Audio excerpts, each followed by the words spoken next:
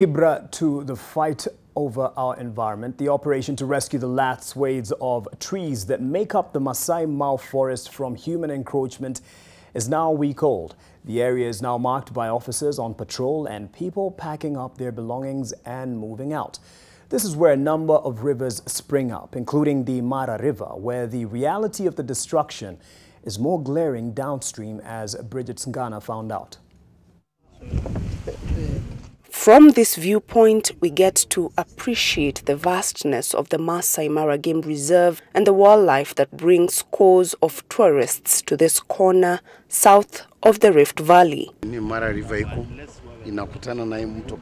From here, we spot the Sand River, a tributary of the Great Mara River. But just like the name suggests, only the sand on its withered bed can be seen as vultures circle around a carcass. Lately, the water levels of the Mara River and her tributaries have been on the decline. In fact, by January, this river is dry completely. There will be no water here.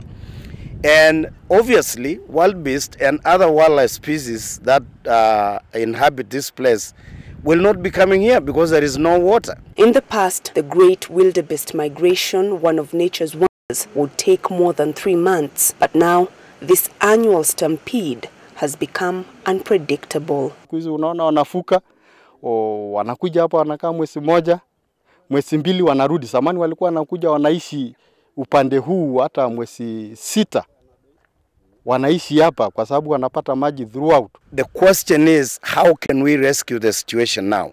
And the only way we can rescue the situation is by getting rid of the people in the forest and then beginning a very long, painful process of rebuilding the forest, of restoring the forest. The Mara River stretches 270 kilometers through Kenya into Tanzania, supporting the circle of life of millions of people and wildlife like the wildebeest. The operation to restore the source of the Mara has been deemed critical and necessary. If we clear this forest, then we are done as a county. Hatutakuwa na maisha. So it is just a matter of life and death. We have to choose.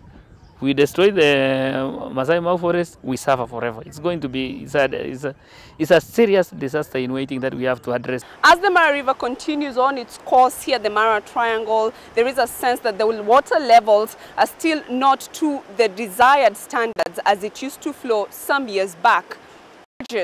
Ngana, NTV.